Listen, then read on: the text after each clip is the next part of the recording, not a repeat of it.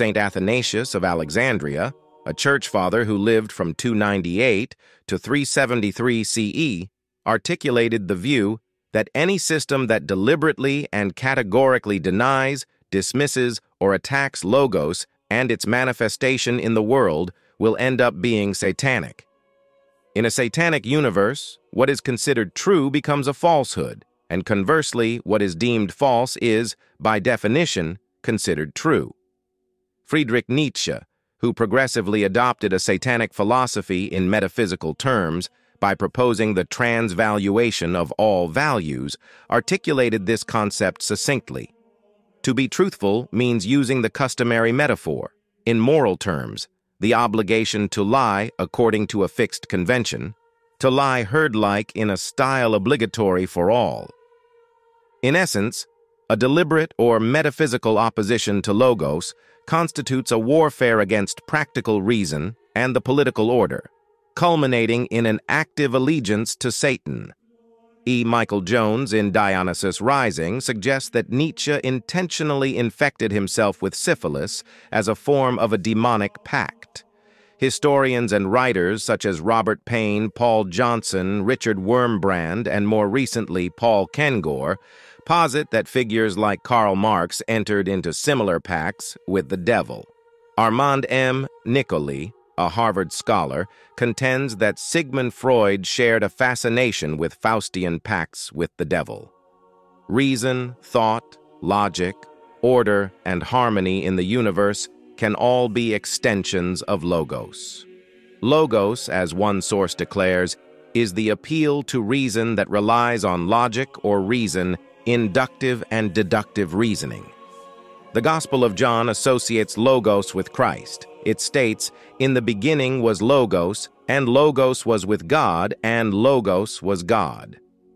The entire cosmos, which encompasses order and beauty, is under the guiding hand of Logos, who shares the very same essence as God. Heraclitus, the pre-Socratic Greek philosopher, makes several references to an ultimate truth or real existence, a Logos who determines the course of all that comes to pass. The concept of Logos and its application has been present since ancient times, notably in ancient Greek philosophy. Indeed, Greek philosophy is inseparable from Logos. One example is Heraclitus, who attributed Logos to a person, the wise thing, separate from the material world and the sustainer of all existence. Heraclitus posited that this Logos serves as the ruling principle of nature and is universally shared among humanity, though individuals often fail to grasp it due to their moral and intellectual limitations. The early church apologists widely recognized that Christ, identified as the Logos, embodies the essence of existence and the rationale for the rational order in the universe.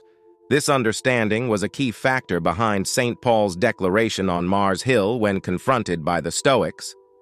"For in Logos we live, and move, and have our being, as certain also of your own poets have said, for we are also his offspring." In essence, humans are considered the offspring of Logos, endowed with the capacity to comprehend reason, logic, and order. Greek philosophy and Christianity share a symbiotic relationship as both fundamentally appeal to Logos, fostering constructive dialogue between them. Aristotle, for example, called Logos reasoned discourse. Historian and classicist Paul Anthony Rahe writes that for Aristotle, human beings are set apart from other animals not by their capacity for self-expression, but rather by their capacity for rational discourse. According to Aristotle, the presence of Logos is crucial for the formation of a cohesive community or even a nation. Logos, in Aristotle's view, enables individuals to distinguish between what is good and evil, just and unjust. As per Rahe's interpretation of Aristotle, anyone who challenges this essential aspect is destined to find themselves at war with the world. If the Gospel of John is accurate in asserting that Christ is the incarnate Logos, it follows that the same Gospel also asserts that any worldview intentionally and metaphysically opposing Christ will ultimately align with the satanic. This explains why Christ, as stated in John chapter 8, declares to the Pharisees that their father is Satan. St. John reiterates this perspective in the book of Revelation, stating, "I know the blasphemy of those who say they are Jews and are not, but are the synagogue of Satan." This leads us to a central point. The antithesis of Logos is Satanism. Satanism represents a world where practical reason in the political order is intentionally rejected and disregarded for ideological ends. In Nietzschean terms, Satanism embodies the transvaluation of all values, the overthrow of what Immanuel Kant terms the categorical imperative and anything rational.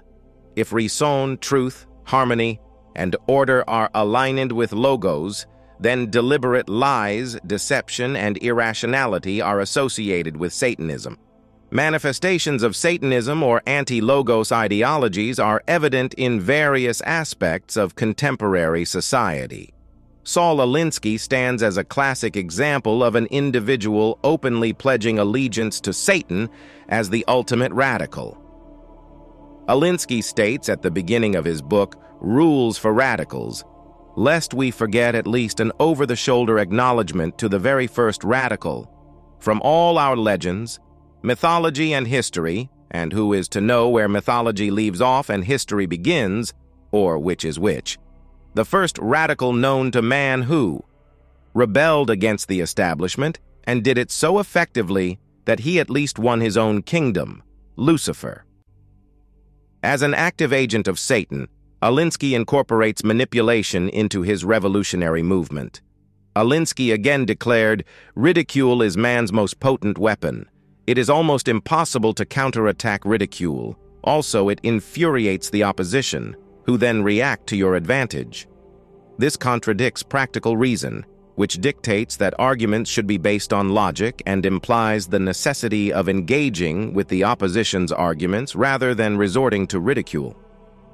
Alinsky also recognized that if you cannot refute specific arguments, attacking the person's character becomes a strategy. If the individual reacts defensively, you have gained an advantage. Alinsky asserted that by distracting your opponent from their main point, you increase the chances of undermining their arguments. If someone attempts to distract you with nonsensical arguments or disparaging remarks about your character, it's advised to ignore them. Following the proverbial wisdom, do not answer a fool according to his folly, or you're going to be just like him.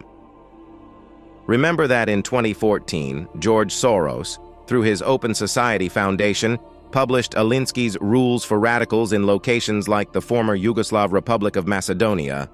The neoconservative movement serves as another notable example of Satanism in practice.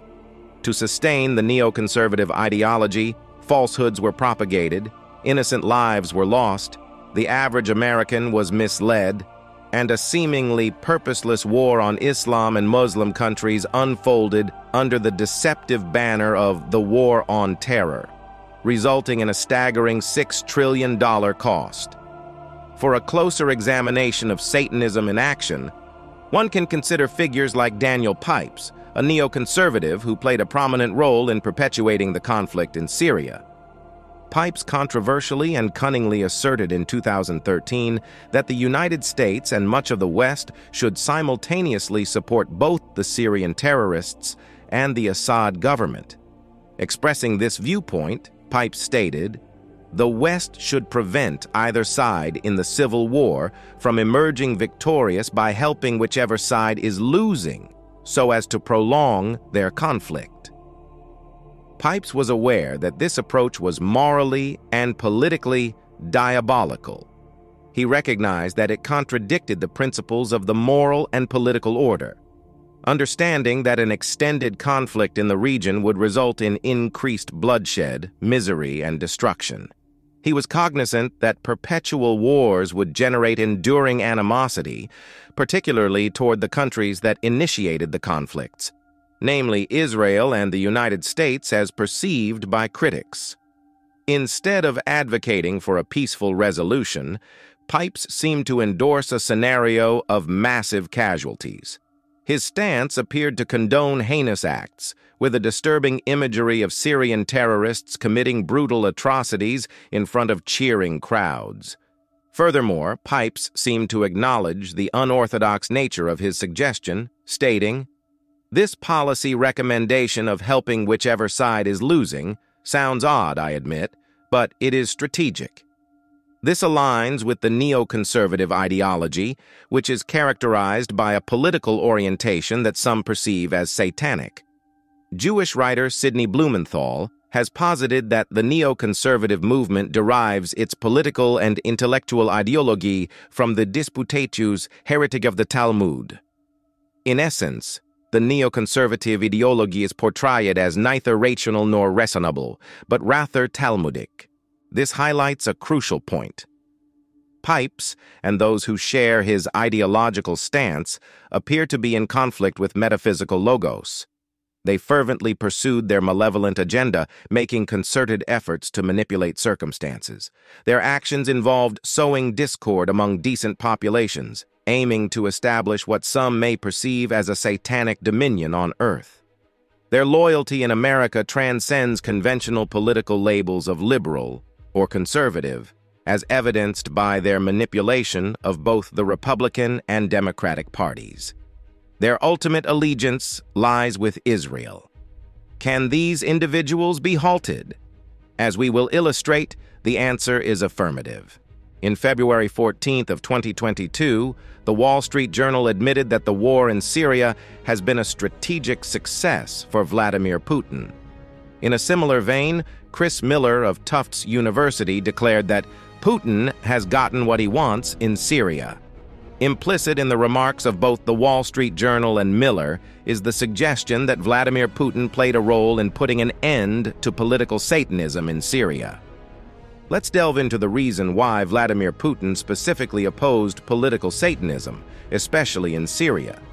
In 2007, Putin characterized the war in Iraq, led by neoconservatives in America, as pointless. This conflict resulted in the destruction of innocent lives and livelihoods. Echoing these sentiments, Israeli writer Ari Shavit, in an article titled "The White Man's Burden," in April 2003, noted, "The war in Iraq was conceived by 25 neoconservative intellectuals, most of them Jewish, who were urging President Bush to alter the course of history." Who were those people?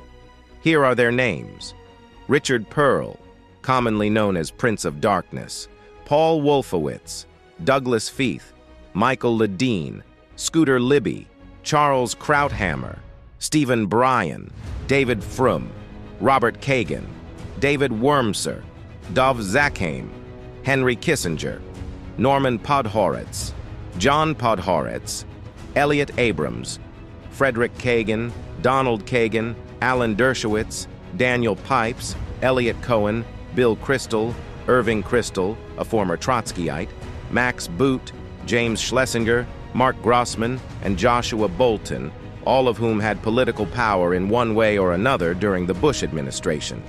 These individuals garnered a multitude of neocon supporters and followers both in England and America. Figures such as Tony Blair, George W. Bush, John Bolton, John McCain, Lindsey Graham, Ann Coulter, Thomas Sowell, and others proved to be effective advocates for the neoconservative ideology. After the Iraq War proved to be a profound failure, neoconservatives such as Jonah Goldberg asserted in the Los Angeles Times in 2006 that the Iraq War was a worthy mistake. Goldberg expressed a similar sentiment elsewhere, stating, "Every 10 years or so, the United States needs to pick up some small, crappy little country and throw it against the wall, just to show the world we mean business." According to Goldberg, pursuing perpetual wars in the Middle East, rather than seeking peaceful resolutions and engaging in fruitful dialogue, is the path to progress. There is nothing we want to see happen in the Middle East that can be accomplished through talking around long tables festooned with bottled water and fresh fruit at Swiss hotels. He wrote, "That cannot be accomplished faster and more permanently through war. but there is plenty that cannot be achieved by such gabfests that can only be achieved through war. In that regard, Goldberg can be seen as subscribing to a political satanic ideology, and here is how he articulated it. Wouldn't an invasion of Iraq result in instability in the region? Yes, but in this context, instability is more likely to be good than bad. The logic is quite evident. Goldberg desired to witness bloodshed across the Middle East, particularly in Iraq. Fulfilling what can be deemed an essentially satanic dream took precedence over the lives of Iraqi civilians. According to Goldberg and the neoconservative worldview, these individuals are not mere civilians. They are seen as needing to be liberated. To underscore this perspective, one can consider Michael Ledane himself, who authored an article entitled Creative Destruction. Ledane, who resided at the neoconservative think tank, the American Enterprise Institute, declared that creative destruction is our middle name. We tear down the old order every day, from business to science, literature, art, architecture and cinema, to politics and the law. The term old order in this context refers to the moral and political order, which is constructed through practical reason. From Socrates and Plato to Aristotle, and extending all the way to Immanuel Kant and Friedrich Hegel, the universe has consistently been perceived as logocentric, signifying the existence of a metaphysical order underlying reality. E. Michael Jones aptly notes in his book, Logos Rising, that Hegel's philosophy does have its challenges. Nevertheless, Hegel ultimately believed that this universe is guided by divine providence, which initiated the world with a predetermined purpose. Hegel argued that this world is not prey to chance and external contingent causes, but is governed by providence. He moves on to say that the world's events are controlled by a providence, indeed by divine providence, and this divine providence is wisdom, coupled with infinite power, which realizes its ends, i.e., the absolute and rational design of the world. Summarizing Hegel's point, scholar Robert C. Tucker writes that according to Hegel, history fulfills its ulterior rational designs in an indirect and sly manner. It does so by calling into play the irrational element in human nature, the passions. Hegel wrote, "That world history is governed by an ultimate design, that it is a rational process, whose rationality is not that of a particular subject, but a divine and absolute reason. This is a proposition whose truth we must assume. Its proof lies in the study of world history itself, which is the image and enactment of reason." A contemporary embodiment of Hegel's concept, the cunning of reason, can be identified in J.R.R. Tolkien's The Fellowship of the Ring. Tolkien indirectly alludes to this divine and absolute reason that governs global affairs and manifests itself in the unfolding of history and world events. When Frodo comprehends that Middle-earth is engaged in an everlasting and cosmic struggle against an adversary intent on witnessing the extinction of the human race, he laments, "I wish it need not have happened in my time." Gandalf, displaying wisdom surpassing that of the young Frodo, responds, "So do I, and so do all who live to see such times. But that is not for them to decide. All we have to decide is what to do with the time that is given us." Frodo, initially an obscure young boy, unexpectedly played a pivotal role in defeating Sauron, the antagonist in Middle-earth. Frodo had not envisioned a significant role for himself. Hegel would likely characterize this as the cunning of reason. In essence, the universe operates under the governance of reason and order, evident in various disciplines such as mathematics, physics, biology, history, literature, anatomy, astronomy, and more. As humans, our responsibility is to align our lives with this inherent order. Unlike the approach of Karl Marx, who advocated embracing satanic madness to combat an irrational system, Our path lies in following the light of reason. Through docility to the truth, we can overcome satanic powers and human wickedness. However, those who have pledged allegiance to Satanism are resistant to adhering to this order, as it would hinder their pursuit of dismantling one country after another. The same neoconservative chorus also sought the removal of Syrian President Bashar Al-Assad. Why? Israel had a vested interest in ousting Assad, as declared by the Jerusalem Post in 2013. Israel wanted Assad gone since the start of the war in Syria. However, the neocon agenda encountered a formidable obstacle during the Obama administration, that unyielding obstacle being Russia. Vladimir Putin personally guaranteed Bashar al-Assad that Russia would prevent the Syrian government from losing the civil war.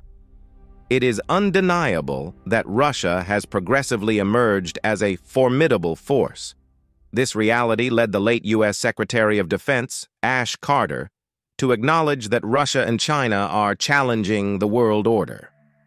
It is evident that Israel sought the removal of Assad from the outset of the war, and there is acknowledgement that Israel preferred groups like ISIS, Al-Qaeda, or Al-Nusra over the Assad government. As the Israeli ambassador Michael Oren said in 2013, the initial message about the Syrian issue was that we always wanted President Bashar Assad to go. We always preferred the bad guys who weren't backed by Iran to the bad guys who were backed by Iran. Oren again agreed that the Syrian rebels ISIS and al-Nusra are pretty bad guys. Still, the greatest danger to Israel is by the strategic arc that extends from Tehran to Damascus to Beirut. And we saw the Assad regime as the keystone in that arc. That is a position we had well before the outbreak of hostilities in Syria. With the outbreak of hostilities, we continued to want Assad to go. What likely unsettled Satanists in the United States was Putin's explicit statement that Russia had the strength to resist Satanism in the political sphere. Putin said, "Russia, thank God, isn't Iraq. It has enough strength and power to defend itself and its interests, both on its territory and in other parts of the world." Putin's assessment of the war in Iraq is accurate. Notably, esteemed scholars such as Andrew J. Bakovich, a retired career officer in the armor branch of the United States Army and an academic, have emphasized that the war was an unmitigated disaster. In his 2013 book Breach of Trust, How Americans Failed Their Soldiers and Their Country, Bakovich declared, "Apart from a handful of deluded neoconservatives, no one believes that the United States accomplished its objectives in Iraq, unless the main objective was to commit mayhem, apply a tourniquet to staunch the bleeding, and then declare the patient stable while hastily leaving the scene of the crime." The fighting in Afghanistan and Iraq has exacted a huge price from the U.S. military, especially the Army and the Marines.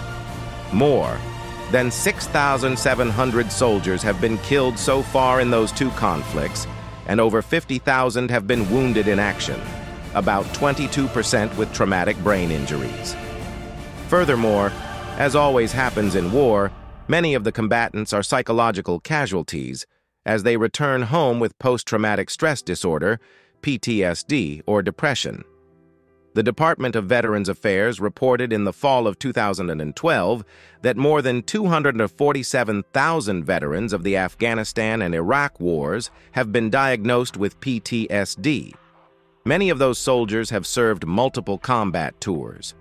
It is hardly surprising that the suicide rate in the U.S. military increased by 80% from 2002 to 2009, while the civilian rate increased only 15%. And in 2009, veterans of Iraq were twice as likely to be unemployed as the typical American. On top of all that, returning war veterans are roughly 4 times more likely to face family-related problems like divorce, domestic violence, and child abuse than those who stayed out of harm's way. In 2007, the year the Iraq War ended, 1 out of every 5 active-duty soldiers was on antidepressants, sedatives, or other prescription drugs. the incidence of spousal abuses piqued, as did the divorce rate among military couples. Debilitating combat stress reached epidemic proportions. So did brain injuries. Soldier suicide skyrocketed. If you think that Basevich is woefully mistaken, then consider this. From 2003 to 2012, over 2,000 doctors and nurses and over 400 academics have been assassinated in Iraq. Others have emigrated due to violence in the region. In 1990, there were about 30,000 registered doctors in Iraq. By 2008, more than 15,000 doctors had already left the country. Then there was the high unemployment that ravaged sections of the region, combining with the fact that educational institutions were in decline. The satanic agenda imposed by the neoconservatives in Iraq also took a toll on Christian families and neighborhoods in the Middle East. Doug Bando courageously stated in 2010 that the historic Christian community has been largely destroyed in Iraq after the war, witnessing the deaths and forced exile of hundreds of Christians to countries like Syria and Lebanon. Similar patterns unfolded in Syria, where the Christian minority became a target of the so-called Syrian rebels or terrorists. By October 2012, it became evident that supporting the rebels meant endorsing hardline Islamic jihadis, as noted by David Sanger of the New York Times. The rebels themselves were known to support senseless destruction, criminal behavior, and the cold-blooded killing of prisoners.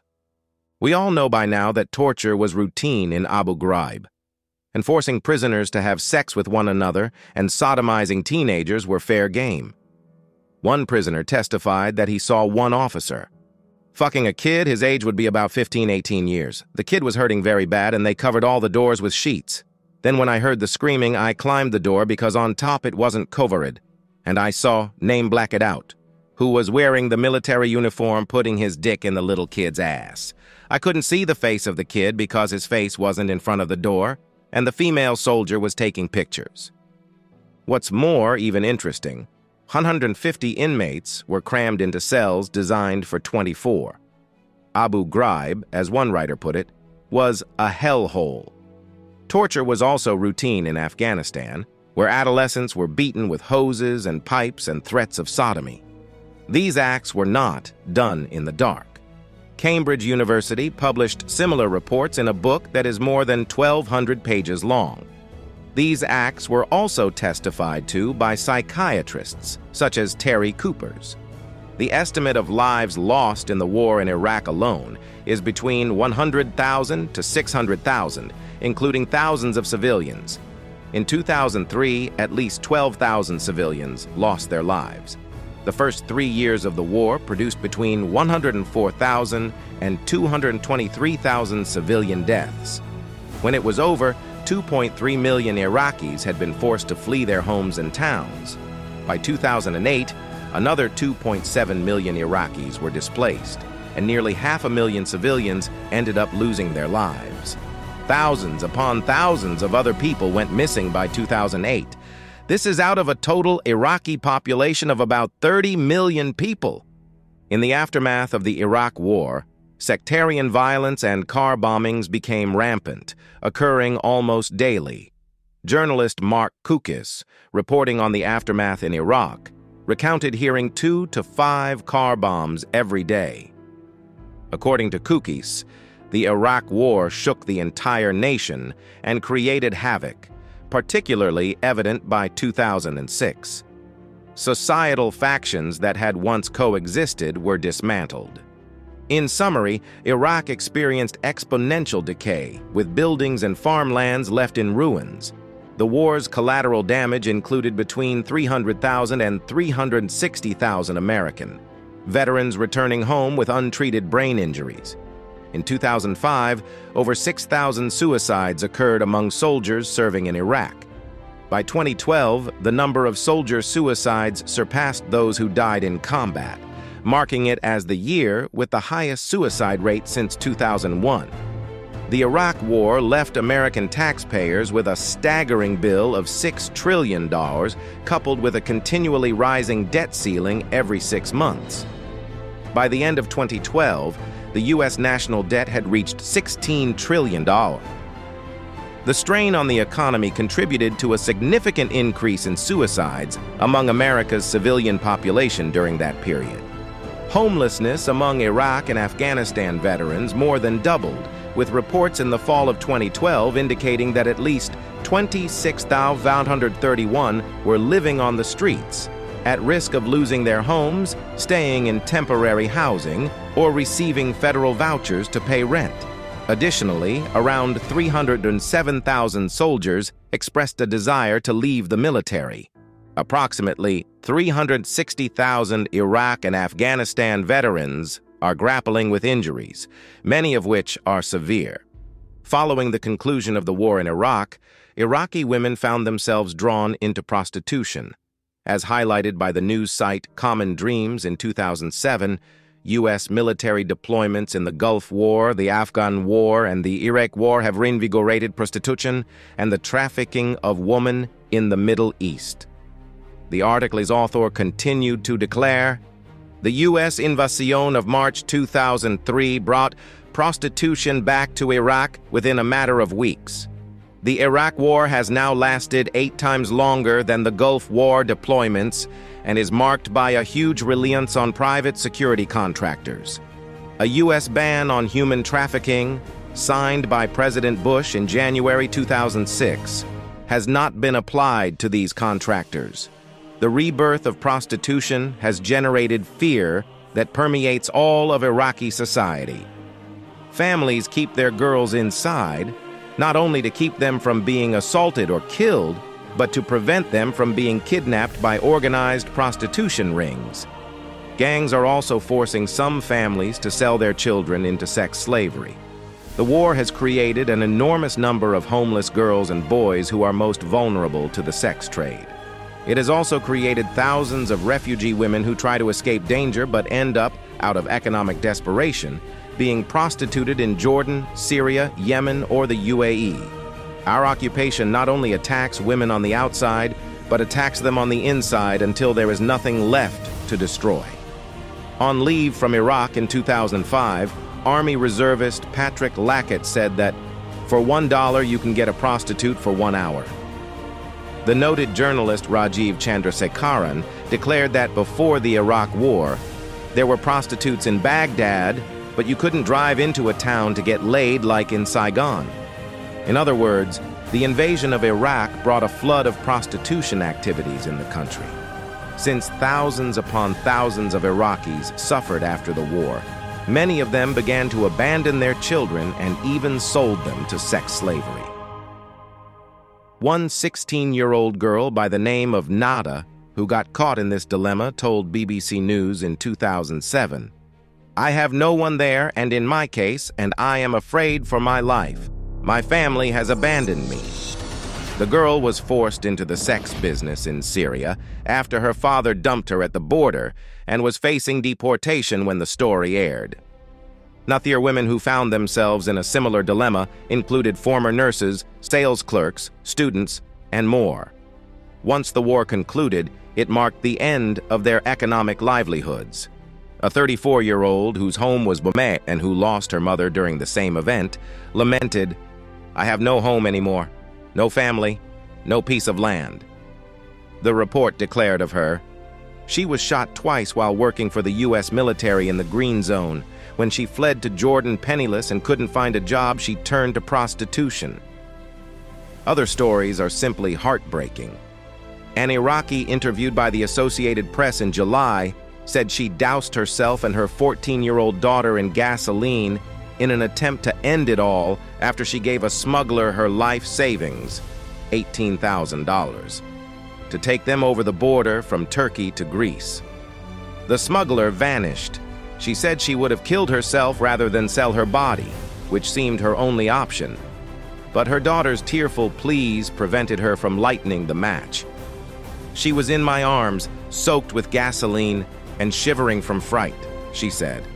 "I was so desperate, and there was no way out." Carol Lalev, who worked for UNHCR in Damascus, declared, "The situation is getting out of hand. We see a lot of women who haven't necessarily become prostitutes, but they were kidnapped, raped repeatedly, and they are in Syria all alone. That's quite clear. We did a survey of trauma, and we found incredible rates of post-traumatic stress disorder among children, among women, and the population in general." Yanar Mohammed, founder of Women's Freedom in Iraq, added, "In Syria, we hear that some women reach the point where they are begging strangers passing by to exploit them sexually so they can feed their children. You know, women of Iraq were not in this situation, I would say, 6 years ago. We did not have to do this. We did not have to go through humiliation, through prostitution." Other parents who could not cope with the post-war situation sold their children to countries as far away as India, Syria, Jordan, Lebanon, United Arab Emirates, and Saudi Arabia. The same sex business was still vivid in 2009 in the same regions. Yanar Mohammed said that many of the traffickers have very good ties with the police. It turns out the cops were loyal customers. The girls in those places were as young as 11 and 12, and once a girl reached 20 years old, she was considered too old. The sex business once again cropped up in 2010 and 2011. Fast forward to 2013, Iraq was still facing trouble with the sex trafficking business. The brothels in some of those regions have been established purely to meet the demand created by United States service personnel. While sexual exploitation existed in Iraq, as anywhere, long before the war began in 2003, the invasion and instability that followed led to an environment where young women and girls became much more vulnerable to trafficking, one study found out. Arab society traditionally values female virginity, but the Israeli war forced them into sexual slavery. Just 7 years after the war, about 4,000 women, 1/5 of them aged under 18, disappeared. Atur married her 19-year-old sweetheart, a policeman called Bilal, when she was 15. 3 months later, he was dead, killed during one of the many bloody episodes in Iraq's brutal war. After the obligatory 4-month mourning period dictated by Islamic Sharia law, Atur's mother and 2 brothers made it clear that they intended to sell her to a brothel close to their home in western Baghdad, just as they had sold her older twin sisters. Frightened, she confided in a friend in the police force and asked him to raid her home and the nearby brothel. His unit executed the operation, and as a result, Atur spent the next 2 years in prison. Although she was not charged with anything, it took that long for her to finally appear before a judge and be released. She said, "I wanted to go to prison. I didn't want to be sold. I didn't think it would happen to me. My mother used to spoil me. Yes, she sold my sisters, but she regretted that. I thought that she loved me." The British newspaper The Independent claims that the women who were forced into prostitution are about 50,000 Iraqi refugee women in Syria. It is said that, after the American invasion of Iraq in 2003, private contracting companies used foreign prostitutes smuggled into bases and the international zone of Baghdad as bribery for other contracts. Other places like Kurdistan region, women and children trafficked from the rest of Iraq for prostitution. Kirkuk, which is a city in Iraq, was flooded with brothels and prostitution. The perpetual wars also produce a form of sexual calculus in the American military, the likes of which we have never seen before. The Washington Post reported that 3 rapes occur every hour in the military now, an issue persisting since 2003, the year the Iraq War began. In another exposé, the Washington Post revealed that an Air Force recruiter is facing charges for forcibly performing sodomy on 18 young women whom he had tried to recruit over a 3-year period. Individuals responsible for programs aimed at preventing sexual harassment were arrested for their involvement in such misconduct. Additionally, on at least one military base, an Army sergeant ran a prostitution ring and coerced others into prostitution. The identified sergeant was later revealed to be Sergeant First Class Gregory McQueen. An estimated 26,000 people were sexually assaulted in 2012, with 19,000 reported cases in 2010. These figures may be even higher, as many victims choose not to report their assaults. Furthermore, upon returning home, thousands of women confronted the horror of grappling with guilt, leading some to spiral into a life of drugs and homelessness. Despite excelling in the Army, the transition home was not always pleasant, given the scarcity of job opportunities. At the age of 26, Jennifer Cortez, an Army sergeant, demonstrated outstanding service and earned 12 medals over 8 years. However, upon returning home, she was only offered a minimum wage job, sweeping floors. Despite her achievements, Cortez found herself living in her car. Alarmingly, at least 53% of those who had experienced sexual assault were homeless upon returning home. Furthermore, when these individuals could no longer work, they faced the additional hardship of having their pension funds looted by what the New York Times aptly describes as predators. Moreover, individuals disabled due to the war are encountering significant challenges in obtaining their disability benefits, with at least 600,000 cases reported in spring 2013. Essentially, those who dedicated themselves to the military and faced sexual abuse found themselves ensnared in a system that provided them little opportunity, often likened to a Zionist or Israeli matrix. The late scholar Judith A. Reisman and writer Thomas R. Hampson documented that 5,200 employees introduced pornography into the U.S. military. Despite the numerous challenges and negative outcomes, a group of neocons, including individuals such as Victor Davis Hanson and Thomas Sowell from the Hoover Institution, displayed audacity by writing a series of books praising the Iraq War following the debacle. In Hanson's book, The Savior Generals, for instance, he dedicates an entire chapter applauding the Iraq War despite its devastating impact on the region in 2003. In an attempt to salvage both himself and the neoconservative movement from intellectual and political oblivion, Hanson compares the Iraq War to historical conflicts in 1777, 1941, and 1950, asserting that they led to massive American casualties and, for a time, public despair. At no point did Hanson address the undeniable reality that the Iraq War was initiated based on a substantial falsehood. He never countered the explicit warnings from the U.S. intelligence community to the Bush administration, stating there was insufficient evidence supporting Saddam's possession of weapons of mass destruction, WMDs.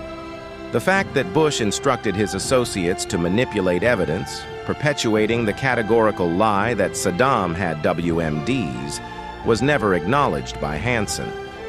There was a notable absence of engagement with scholarly evidence on this matter. Furthermore, he failed to discuss the disturbing incidents of sodomy and torture at Abu Ghraib. Hanson made no mention, even in passing, that before the Iraq War, practices like waterboarding were unfamiliar in America. Additionally, there was no acknowledgement that George Washington had repudiated the use of torture.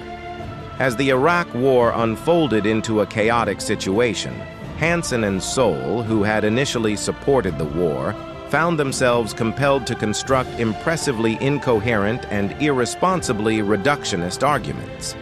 These arguments aimed to simultaneously sustain their neoconservative stance and justify their lucrative roles as neocons with ties to the State of Israel.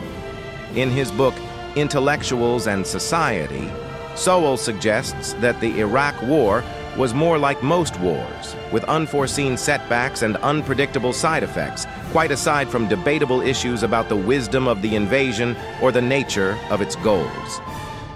However, this perspective neglects the overwhelming evidence that the war was founded on a lie from its inception to its conclusion, a point emphasized by numerous scholars that Sowell and others choose to dismiss deliberately. In a paradoxical twist, Sowell maintains in the same book that the surge in Iraq was effective, refusing to acknowledge the glaring issues even when confronted with substantial evidence. This stance is particularly ironic given his penchant for demanding evidence. Victor Davis Hanson is no exception. He described how he became a neocon this way. "I came to support neocon approaches first in the wars against the Taliban and Saddam, largely because I saw little alternative in a post-9/11 effort to stop radical Islam and state sponsors of terror, to removing such odious enemies, and did not think leaving the defeated in power, as in 1991, or leaving in defeat, as in Lebanon, or installing a post-bellum strongman was viable or in U.S. interests." Hanson's inclination toward deliberate falsehoods becomes evident when considering the Iraq War. It was never about presenting an alternative to the neocon ideology because, fundamentally, the neocons were aware that Saddam Hussein had no weapons of mass destruction, WMDs. This awareness is exemplified by instances such as Deputy National Security Advisor Stephen Hadley informing Paul Wolfowitz that there was no connection between al-Qaeda and Saddam Hussein. In response, Wolfowitz asserted with certainty, "We'll find it. It's got to be there," essentially indicating a willingness to fabricate evidence if none existed. It can be asserted with confidence that Putin's observation about perpetual wars in the Middle East holds merit. The mass media's denigration of him may have stemmed from discomfort caused by his refusal to become a puppet of what he deemed a diabolical regime. The late scholar Stephen F. Cohen, in his book War with Russia, aptly noted that vilifying Russia's leader has become a canon in the orthodox U.S. narrative of the new Cold War. Initially, between 1999 and 2000, much of the Western media, including the New York Times, welcomed Putin with open arms. However, once it became clear that Putin was not willing to be manipulated, they swiftly recanted their praise. Cohen highlighted this shift, stating, "In 2004, Times columnist Nicholas Kristof inadvertently explained why, at least partially. Kristof complained bitterly of having been suckered by Mr. Putin. He is not a sober version of Boris Yeltsin." By 2006, a Wall Street Journal editor, reflecting the establishment's revised opinion, declared it, "Time we start thinking of Vladimir Putin's Russia as an enemy of the United States." They were correct, as Putin is known for his opposition to the United States engaging in the destruction of one country after another. He notably observed the disastrous consequences of the U.S. intervention in Libya in 2011, when Muammar Gaddafi was overthrown during the Obama administration. Putin, in 2011, commented on the unfolding destruction of Libya, expressing his concerns about the actions of the United States. Who permitted this? Was there any trial? Who took on the right to execute this man, no matter who he is? The country's whole infrastructure is being destroyed, and in essence, one of the warring sides is attacking under the cover of aircraft. When the entire so-called civilized community falls upon a small country with all its might, destroys infrastructure created over generations, I don't know, is that good or not? I don't like it. Is there a lack of crooked regimes in the world? What, are we going to intervene in internal conflicts everywhere? Look at Africa. What's been happening in Somalia for many years? Are we going to bomb everywhere and conduct missile strikes? Putin vividly characterized the televised images of Gaddafi's final moments as horrible, disgusting scenes. Criticizing the events, Putin questioned the essence of democracy, asking, who did this? He described a scenario where drones, including those of the U.S., targeted Gaddafi's motorcade. Subsequently, unauthorized commandos, in contact with the so-called opposition and militants through radio communication, led to Gaddafi's killing without proper investigation or trial. Putin asserted that a U.S. drone, in conjunction with other NATO planes, was responsible for firing on the convoy. Evidently, entities like NATO, the United States, and other New World Order organizations were displeased with Putin's assessment of the situation in the Middle East even though Putin was right. In fact, when Gaddafi was removed from power, even The Guardian admitted that Libya became a terrorist safe haven. Particularly notable was Putin's response when the New World Order sought to destabilize another Middle Eastern country, Syria. In this instance, Putin took measures to ensure that those instigating conflict faced the repercussions of their own actions. He successfully intervened to halt terrorist cells in the region, despite the fact that these cells were allegedly supported by both the United States and Israel, according to the satanic ideology. An alarming incident highlighted the brutality of these terrorist groups, where one individual on camera gruesomely cut the heart out of a dead body, took a bite, and declared, "I swear to God we will eat your hearts and your livers, you soldiers of Bashar the dog." In response, Putin challenged the West, questioning the wisdom of supplying weapons to such barbaric individuals. He stated, "These are people who don't just kill their enemies. They open up their bodies and eat their intestines in front of the public and the cameras. Are these the people you want to support with weapons?" The Satanists concocted a barrage of falsehoods to vilify both Putin and Assad. Fabrications, such as the claim that Assad was gassing his own people, were entirely fabricated by those seeking to sow chaos in Syria. The diabolical regime went further, asserting that Assad, with the assistance of Russia, was responsible for killing civilians in Syria. This notion lacks logic, as evidenced by the Associated Press declaring in 2014 that Syria's Assad wins presidential vote in landslide with an overwhelming 88.7% support. It would be nonsensical for Assad to harm the very civilians who democratically elected him to power. The absurdity of this idea raises questions about the credibility of the diabolical regime's narrative.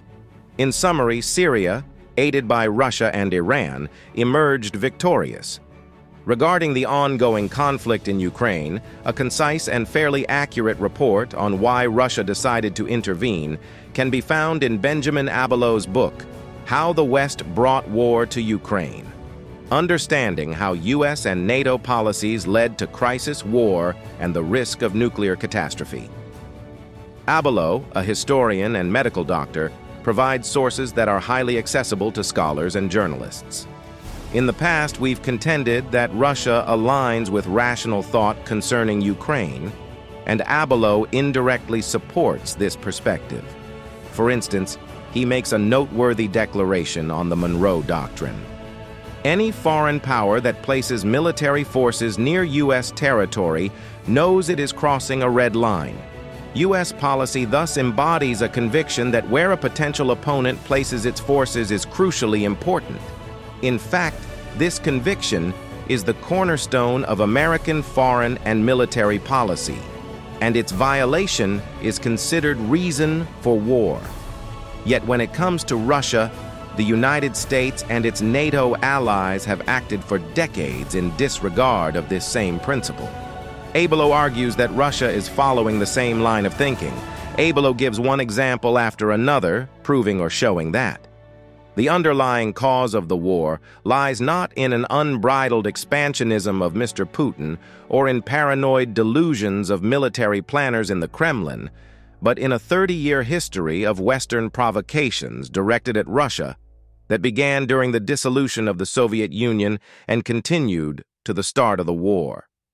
These provocations placed Russia in an untenable situation, for which war seemed, to Mr. Putin and his military staff, the only workable solution. Expanded NATO over 1,000 miles eastward, pressing it toward Russia's borders, in disregard of assurances previously given to Moscow. Russian officials have expressed a conviction that their engagement in Ukraine is a battle against Satanism. Former Russian President Dmitry Medvedev explicitly stated that Russia's war in Ukraine is considered a sacred conflict against Satan.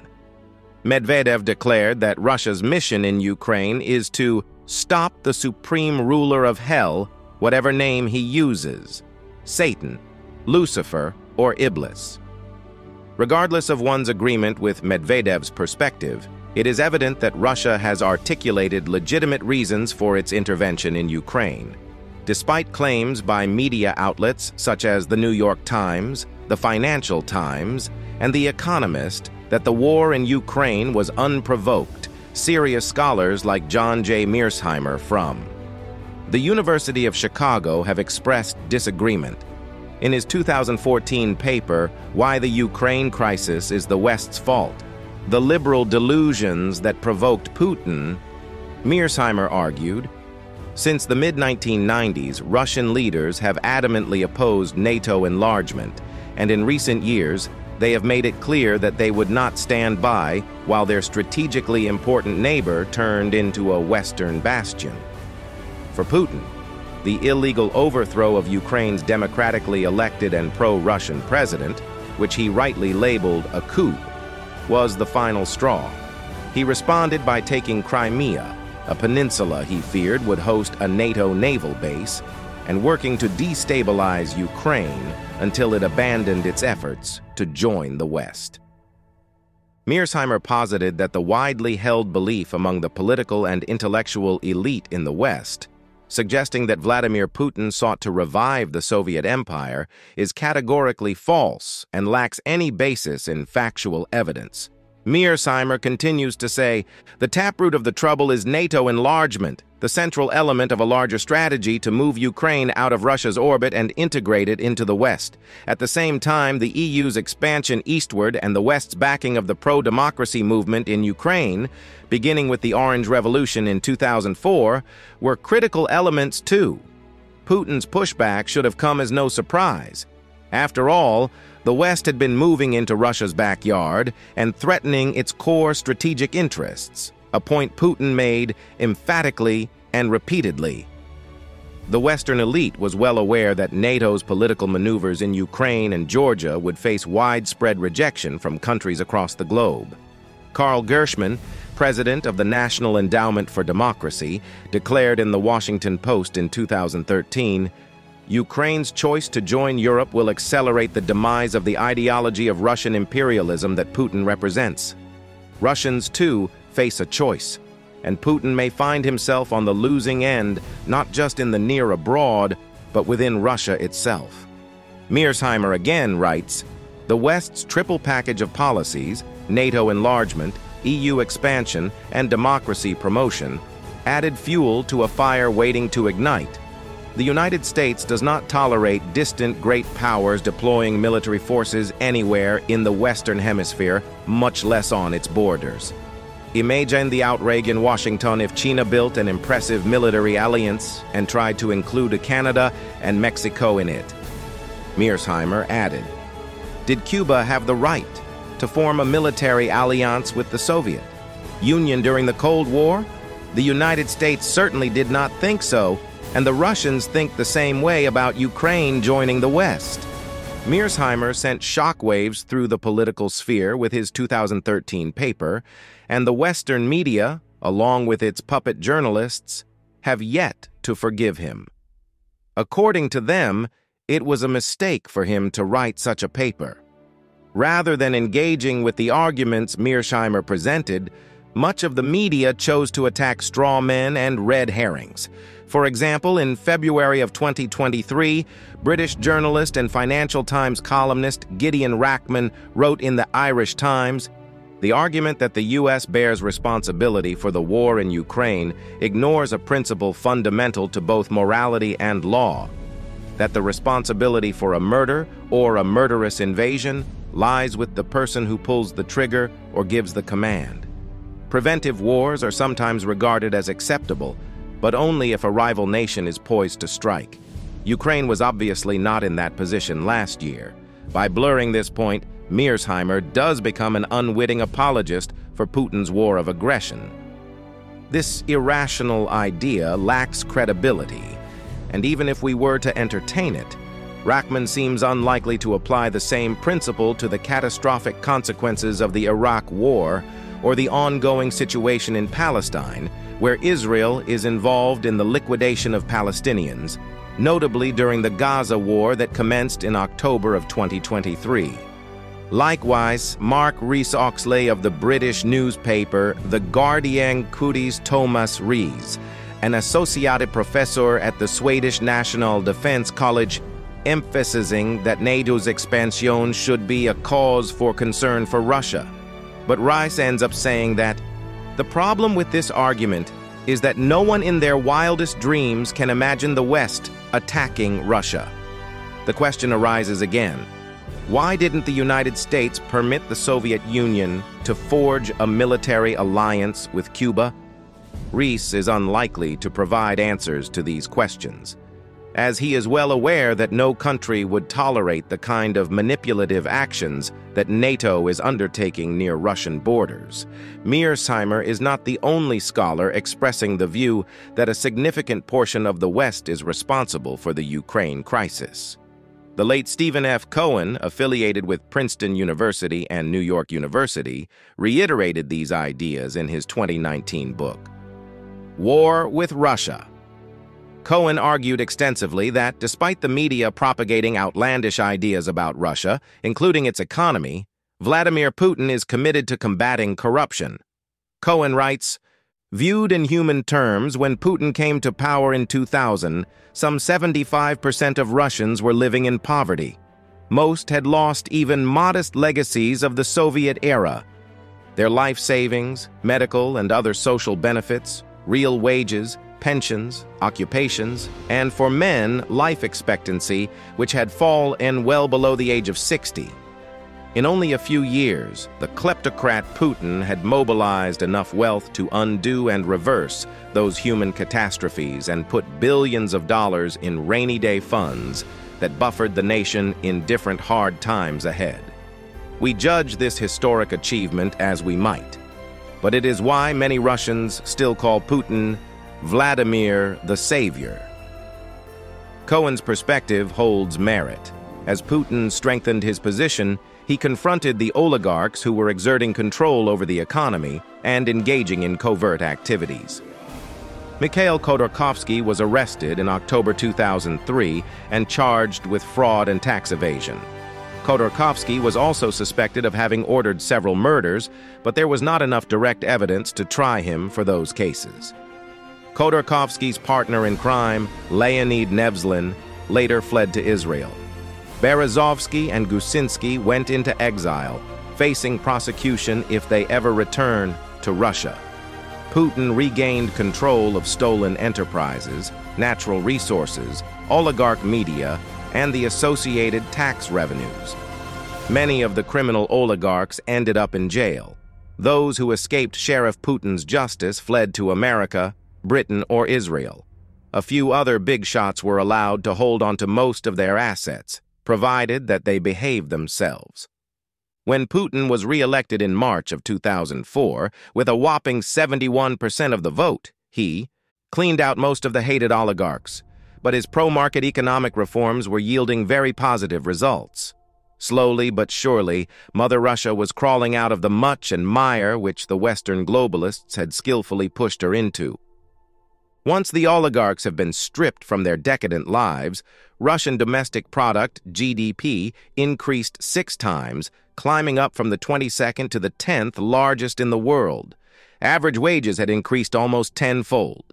The percentage of people living below the poverty line was cut in half. Once totaling 150% of GDP, nearly all foreign debt was paid off. Moscow became home to the fastest-growing group of millionaires. Industry grew substantially, as did production, construction, real incomes, credit, and the middle class. In the process, after regaining control from the criminal oligarchs, a fund for oil revenue allowed Russia to pay off all of its old debts. Putin's government remains almost debt-free. Under Putin, Russia has strengthened its position as the key oil and gas supplier to Europe. By taking these measures, Putin places himself in a cosmic battle against Satanists in both Russia and the United States, including elements within the controlled media in the United States.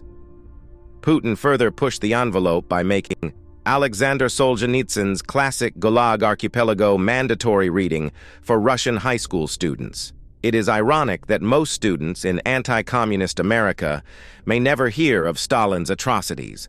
while Russian students will be exposed to this critical part of history. The fact that Putin has made Solzhenitsyn's Gulag Archipelago a mandatory reading in high school seems to suggest that Putin is familiar with Solzhenitsyn's 200 Years Together, in which Solzhenitsyn meticulously documents that Jewish revolutionaries were largely responsible for the Bolshevik Revolution. This point has been meticulously documented by E. Michael Jones in his magnum opus, The Jewish Revolutionary Spirit, and its impact on world history. So, when Putin said that the first Soviet government was largely Jewish, he must have gotten that idea from Solzhenitsyn, who said unapologetically, "There are many Jewish authors who to this very day either deny the support of Jews for Bolshevism or even reject it angrily, or else, the most common case, only speak defensively about it. The matter is well attested, however. These Jewish renegades were for several years leaders at the center of the Bolshevik Party, at the heat of the Red Army, Trotsky, of the All-Russian Central Executive Committee, Sverdlov, of the two capitals, Zinoviev and Kamenev, of the Comintern, Zinoviev, of the Profintern, Dritso Lozovsky, and of the Komsomol, Oskar Rivkin, then Lazar Shatskin. In 1918, Trotsky, with the aid of Sklyansky and Yakov Sverdlov, created the Red Army. Jewish soldiers were numerous in its ranks. Several units of the Red Army were composed entirely of Jews, as e.g. the brigade commanded by Joseph Foreman. Among the officers of the Red Army, the share of Jews grew in number and importance for many years after the Civil War. In summary, the extensive media narrative about Vladimir Putin is significantly flawed. For instance, consider Hillary Clinton's statement in 2022, where she asserted that Putin has an almost messianic belief in himself and dislikes critics, especially if they are women. It seems that the former Secretary of State may need to reflect on her own actions, as it was Hillary Clinton, not Vladimir Putin, who played a role in the destruction of Libya. It's essential to remember that Libya was a thriving country in North Africa, actively seeking to assist other African nations in economic development. When Gaddafi faced his demise, Clinton made a messianic and diabolical declaration, "We came, we saw, he died." So, I mean, that is the land of unconfirmed. Yes, we came, we saw, he died. Moreover, Politico magazine declared in 2016 that George Soros donated $8 million to boost Hillary Clinton. Who is Dark Lord Soros? Our country needs us, and we need people like George Soros, who is fearless and willing to step up when it counts. So please join me in welcoming George Soros.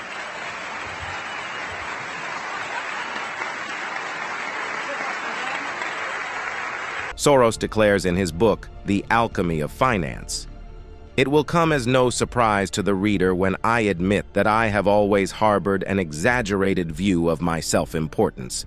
To put it bluntly, I fancied myself as some kind of god or an economic reformer like Keynes, or, even better, a scientist like Einstein. My sense of reality was strong enough to make me realize that these expectations were excessive, and I kept them hidden as a guilty secret. As I made my way in the world, reality came close enough to my fantasy to allow me to admit my secret, at least to myself. I have been fortunate enough to be able to act out some of my fantasies." Soros subsequently deployed a political strategy, which has evidently become a fundamental principle of his political agenda. He began utilizing his economic power to manipulate nations and undermine economic progress. Soros stated, "If truth be known, I carried some rather potent messianic fantasies with me from childhood, which I felt I had to control, otherwise they might get me in trouble." When asked about this very issue, Soros responded, "It is a sort of disease when you consider yourself some kind of god, the creator of everything, but I feel comfortable about it now since I began to live it out." Soros laughably told Robert Slater, the author of an unauthorized biography of Soros, that his potent messianic fantasies had nothing to do with subversive movements, but everything to do with helping humanity. What about funding violent movements, such as Black Lives Matter? Does Soros mean to tell us that he is helping humanity by doing so? Soros continued, "I do not accept the rules imposed by others, and in periods of regime change, the normal rules don't apply." That's the crux of it, with the belief that normal rules don't apply. Soros has attempted to manipulate the system at his discretion. He successfully rigged the economic and political systems in Yugoslavia and Russia, and he endeavored to do the same in America and even in Asia. Vladimir Putin expelled Soros from Russia due to the perceived threat he posed. Since then, Soros has harbored resentment towards Putin. In fact, Soros penned an entire article in the British newspaper The Guardian, asserting that Putin is worse than ISIS. Soros admitted in an interview that he is involved in amoral activities, while paradoxically attempting to maintain a sense of morality. He stated, "I don't feel guilty because I'm engaged in an amoral activity, which is not meant to have anything to do with guilt." While recognizing that the presence of various ideologies, including Satanism, exists in our surroundings, there is no need to succumb to fear or despair. The ultimate triumph lies not with the adversaries of Logos, but with Logos itself and those who align with its principles. Israel and the United States initially believed victory was within reach when they began supporting Syrian rebels, terrorists, and ISIS diabolically back in 2011. However, as the years unfolded, Logos once again asserted its influence, stunning its adversaries. In a manifestation of Hegel's cunning of reason, Iran and Russia emerged on the political stage, effectively hindering both Israel and the United States in Syria. Consequently, they played a crucial role in rescuing the Syrian government, the very government that had been protecting Christians, Muslims, and other religious minorities in the region. Moreover, when the United States masterminded the coup in Ukraine in 2014 against a democratically elected president, they again thought that victory was at hand. As the late John Pilger put it in The Guardian, Washington's planned seizure of Russia's historic, legitimate warm-water naval base in Crimea failed. The Russians defended themselves, as they have done against every threat and invasion from the West for almost a century. The forces of darkness were undoubtedly caught off guard by this significant blowback. Why? Because individuals driven solely by carnal perspectives often lack the insight to perceive the cunning of reason operating in the world. Carnal men are blinded by materialism and scientism, a worldview that asserts nature is the entirety of existence, past, present, and future. It reduces man to nothing more than an amalgamation of chemicals and DNA, dismissing any higher significance. Putin has left an indelible mark on the political landscape, and regardless of one's opinions about him, he has elevated the economic, political, and spiritual dimensions in Russia to new heights. Putin asserted, "We need to carry out a rational reconstruction and adapt it to the new realities in the system of international relations." A rational reconstruction should advocate for entities like NATO to adhere to international law and universal principles. This reconstruction should also express the viewpoint that the United States should cease its practice of overthrowing one country after another. For instance, former Assistant Secretary of State for European and Eurasian Affairs, Victoria Nuland, openly acknowledged that the United States invested $5 billion in supporting a coup in Ukraine in 2014. This intervention led to riots in the streets and the ousting of democratically elected President Viktor Yanukovych. This is not a surprise at all. As the late journalist John Pilger wrote in The Guardian in 2014, since 1945, the U.S. has tried to overthrow more than 50 governments, many of them democratically elected, grossly interfered in elections in 30, countries, bombed the civilian populations of 30 countries, used chemical and biological weapons, and attempted to assassinate foreign leaders. In his recent 2-hour interview with Tucker Carlson, Putin emphasized 2 major reasons for Russia's invasion of Ukraine: NATO's expansion near Russian borders, a promise that was broken, and the coup in Ukraine in 2014. Putin said, "Why the coup? Why the victims? Why threaten Crimea? Why launch an operation in Donbass? This I do not understand. That is exactly what the miscalculation is. CIA did its job to complete the coup. It was they who started the war in 2014. Our goal is to stop this war. And we did not start this war in 2022. This is an attempt to stop it." Putin again isn't making these things up. Citing again John Pilger of The Guardian in 2014. Like the ruins of Iraq and Afghanistan, Ukraine has been turned into a CIA theme park. Run personally by CIA Director John Brennan in Kiev with dozens of special units, from the CIA and FBI setting up a security structure that oversees savage attacks on those who opposed the February coup. Watch the videos, read the eyewitness reports from the massacre in Odessa this month. Bused fascist thugs burned the trade union headquarters, killing 41 people trapped inside. Watch the police standing by. A doctor described trying to rescue people, but I was stopped by pro-Ukrainian Nazi radicals. One of them pushed me away rudely, promising that soon me and other Jews of Odessa are going to meet the same fate. What occurred yesterday didn't even take place during the fascist occupation in my town in World War II. I wonder why the whole world is keeping silent. When asked whether Russia has achieved its intended goals in Ukraine, Putin responded negatively, stating that Ukraine still needs to undergo denazification. Putin's assertion challenges the narrative perpetuated by some in the United States and much of the West, as he contends that Ukraine's situation requires denazification. This stance, according to Putin, contradicts the prevailing view among political and Satanists who have consistently condemned Nazism. Yet the same Satanists are supporting neo-Nazis in Ukraine. NBC News, for example, declared that Ukraine's Nazi problem is real, but the same news added that Putin's denazification claim isn't. On a similar note, CNN acknowledged that the Ukraine battalion is known to have neo-Nazi elements, stating, "The battalion has a history of neo-Nazi leanings, which have not been entirely eradicated despite its integration into the Ukrainian military." In its peak as an autonomous militia, the Azov battalion was linked with white supremacists and neo-Nazi ideology, displaying associated insignia. Its notable activity occurred in and around Mariupol in 2014 and 2015. The Independent, a British newspaper, estimated the Azov battalion's membership at around 12,000, and it was organized by Andriy Beletsky, a white supremacist.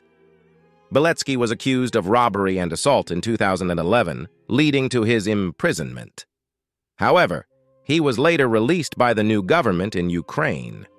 The newspaper continued to say, following its victories in Mariupol and Marinka in the summer of 2014, the battalion, known for wearing black fatigues, sporting Nazi tattoos, and going into battle with swastikas drawn on its helmets, was officially absorbed into the Ukrainian National Guard in November of that year, soon becoming a regiment.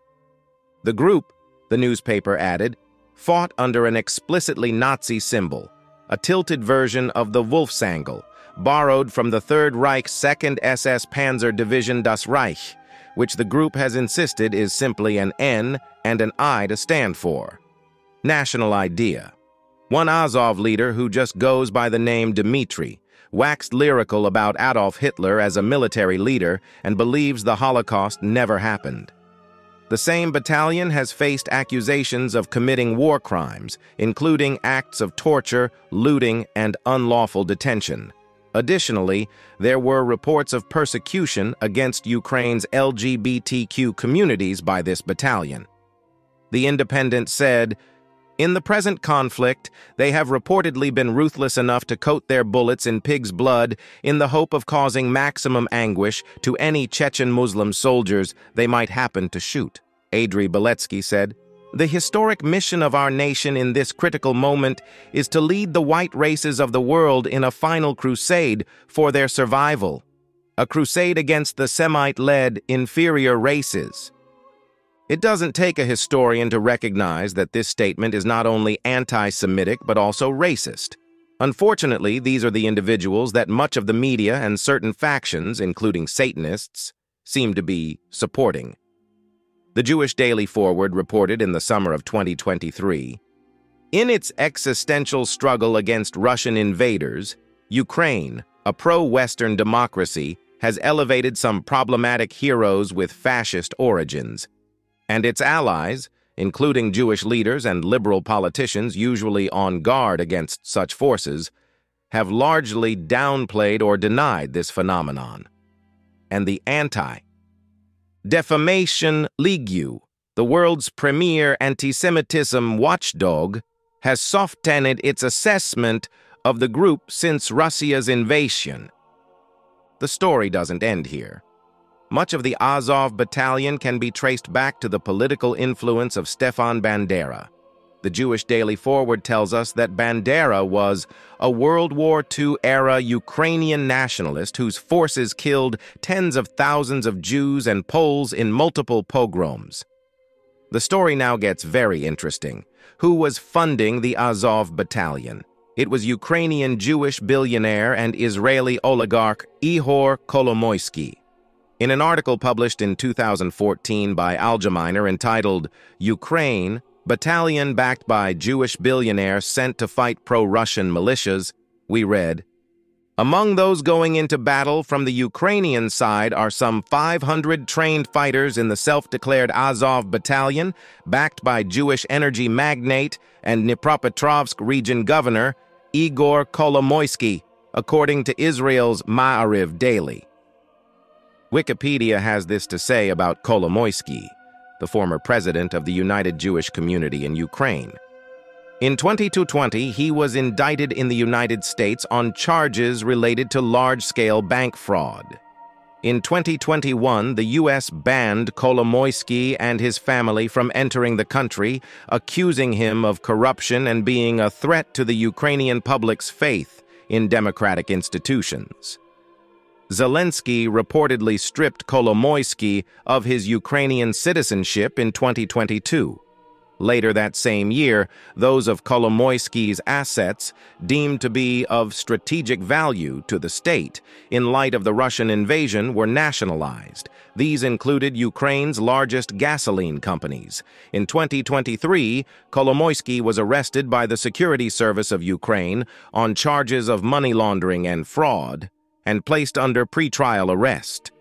Wikipedia again states, Kolomoisky uses the nickname Benya, an invocation of the infamous Ukrainian and Jewish criminal reprobate Benya Krik, popularly fictionalized in Isaac Babel's Odessa Stories.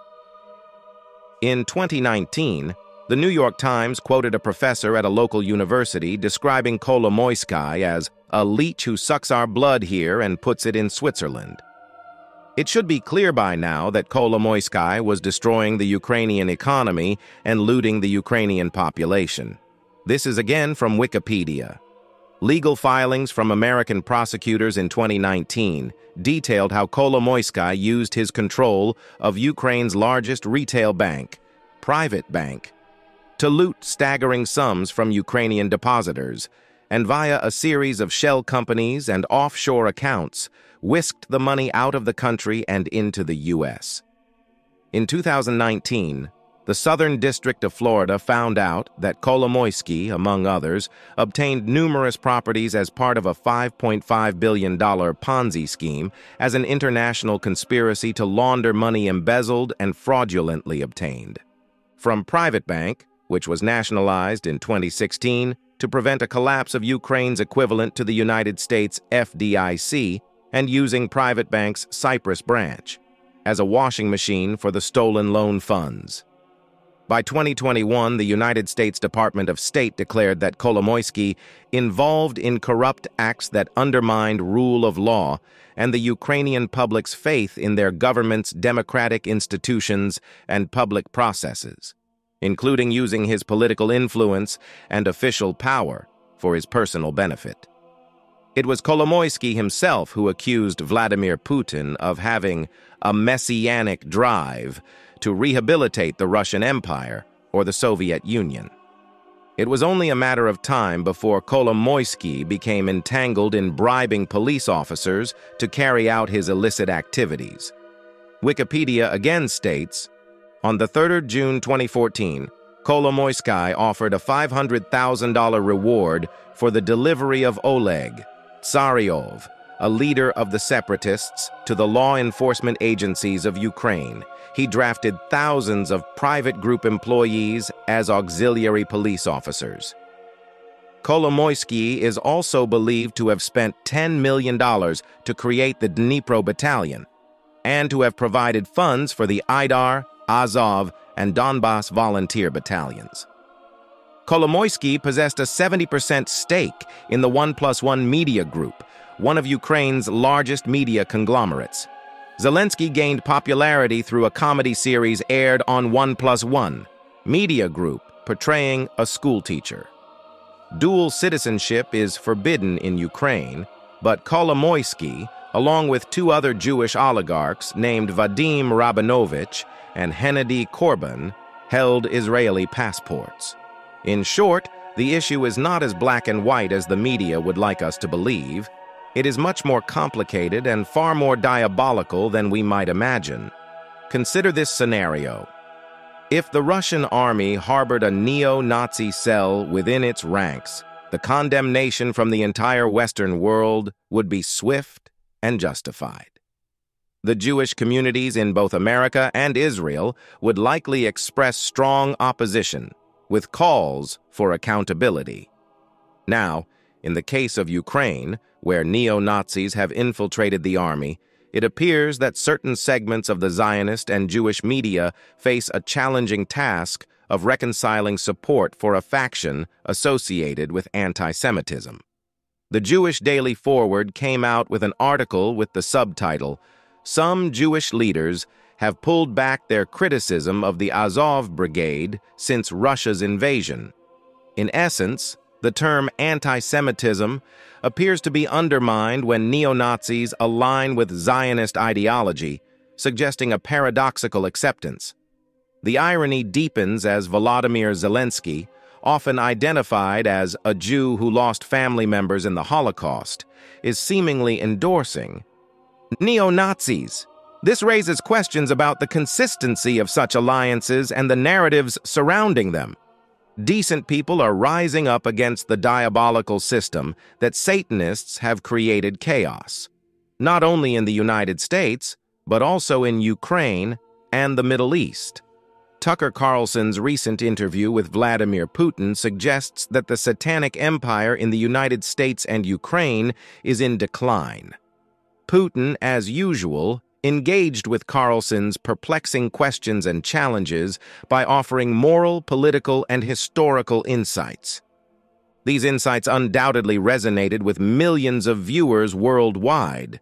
The entire interview was unscripted, showcasing Putin's intellectual prowess as he addressed Carlson's numerous questions, emphasizing his role as a serious politician. Even before the interview, a sense of panic swept through parts of the political landscape. Hillary Clinton swiftly labeled Carlson as a useful idiot. Immediately following the interview, CNN released an article titled, "Putin Walks Away with Propaganda Victory After Tucker Carlson's Softball Interview." Likewise, Newsweek reported that the European Union was considering implementing a travel ban on Carlson. Former Estonian Foreign Minister Urmas Paet asserted, "Carlson wants to give a platform to someone accused of crimes of genocide. This is wrong. Propaganda for a criminal regime could lead to sanctions, including a travel ban to EU countries." In a piece titled "The Big Problem with Tucker Carlson's Hyped Putin Interview," The Washington Post argued that Putin's historical perspective on Russia and Ukraine, dating back to the 800s, was problematic. However, this alleged problem may stem from the Washington Post's lack of interest in the authentic history of the two countries. Contrary to the notion that Putin was evading Carlson's questions, he actually took the time to provide insight into the reasons behind his actions in Ukraine. It presented an opportune moment for Putin to integrate historical perspectives into the political discourse. For Putin, being a Christian, the interconnectedness of an individual with history, especially when it holds a purpose, is significant. Similarly, a nation cannot detach itself from its historical context. Notably, in the United States, there appears to be a deficiency of historical understanding across all levels of our education system. In May 2015, the esteemed magazine Smithsonian published an article titled, "How Much U.S. History Do Americans Actually Know Less Than You Think?" The article states in part, last year Polytech, a student group at Texas Tech University, went around campus and asked 3 questions. Who won the Civil War? Who is our vice president? And who did we gain our independence from? Students' answers ranged from the South for the first question to I have no idea for all 3 of them. However, when asked about the show Snooki starred in, Jersey Shore, or Brad Pitt's marriage history, they answered correctly. This lack of knowledge in American history is not limited to college students. Studies over the years show Americans of all ages fail to answer the most simple of questions.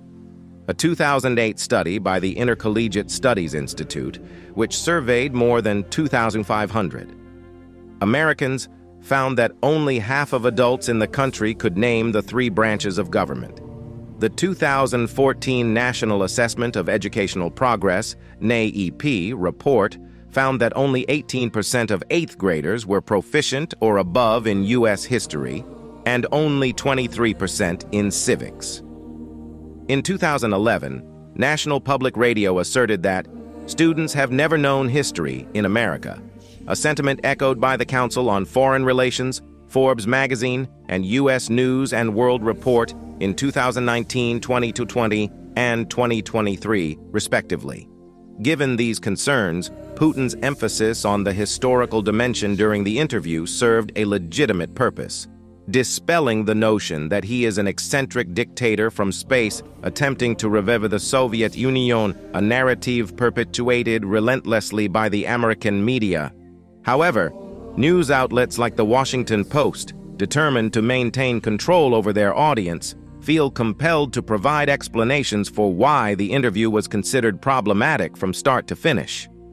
The intriguing aspect here is the European Union's attempt to impose a travel ban on Carlson, all while proudly asserting their commitment to spreading democracy and freedom worldwide. Carlson's alleged transgression? Conducting an interview with Putin. One doesn't need to be a logician to discern the evident contradiction in this situation.